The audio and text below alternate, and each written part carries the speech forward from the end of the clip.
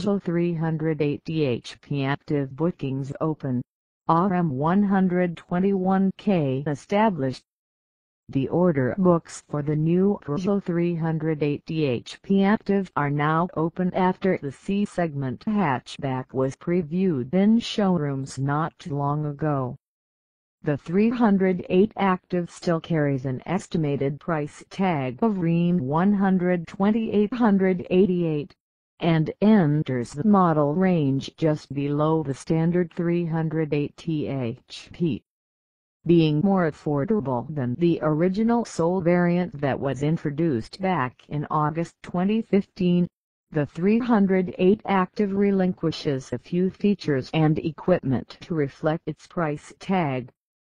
Starting with what is retained, the 308 Active's powertrain setup still consists of a 1.6-liter 4-cylinder twin-scroll turbocharged engine paired to an Aisin-sourced AT6 6-speed toward converter automatic transmission with Quickshift.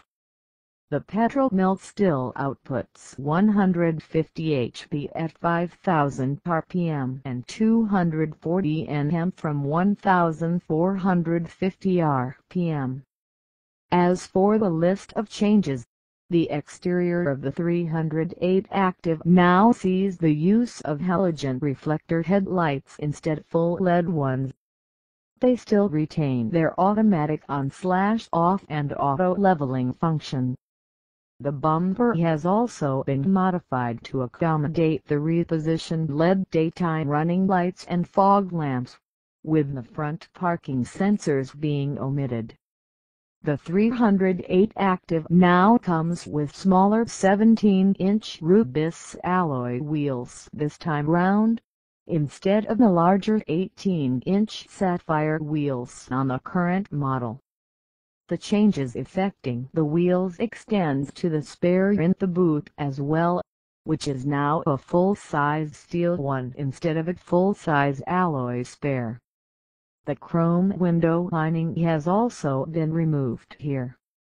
Other exterior changes on the 308 Active include the absence of a keyless entry system with push start as evident by the keyholes near the door handles.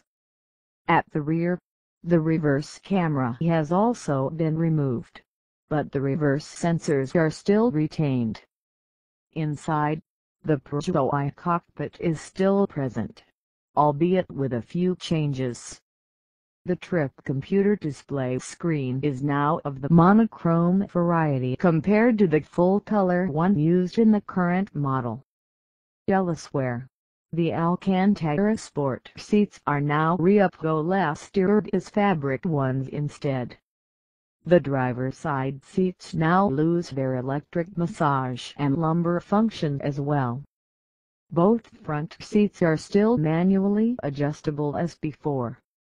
Looking up, the panoramic roof has been removed as well.